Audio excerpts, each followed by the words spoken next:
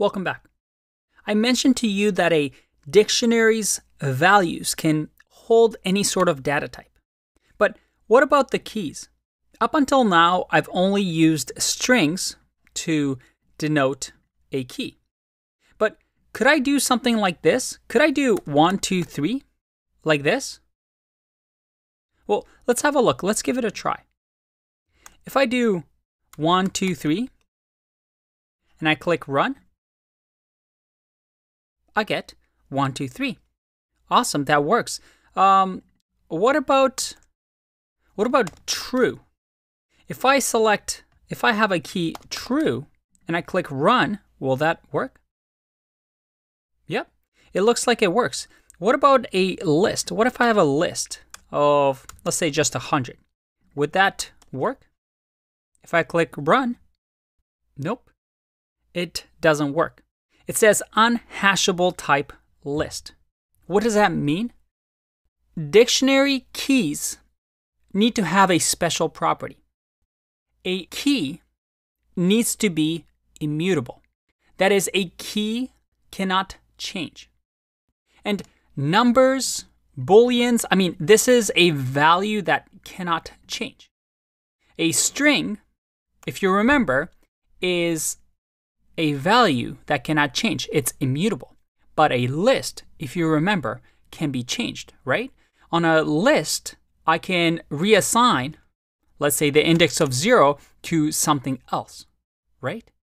So because of that, a dictionary says, hey, my keys, because I'm storing them in memory and I don't want to lose them, it has to be something that isn't going to change on me. Maybe a programmer comes in and by mistake changes this array of 100 to have an index of something else. Well, dictionary doesn't really want that because it doesn't want to lose this value.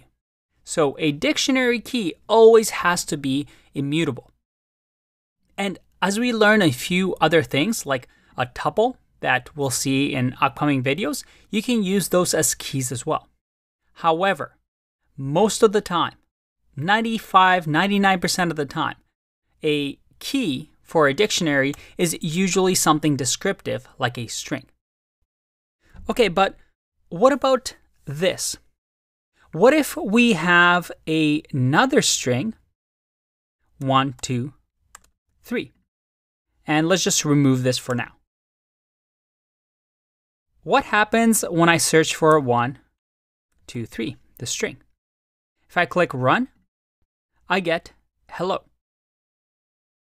A key in a dictionary has to be unique because there can only be one key, because that key is going to represent a bookshelf in that memory space. So anytime I do the same key and maybe add a value, it's going to overwrite. So this no longer exists.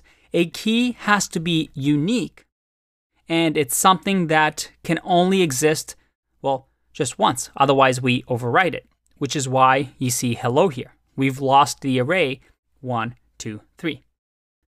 Let's explore this idea a little bit more in the next video.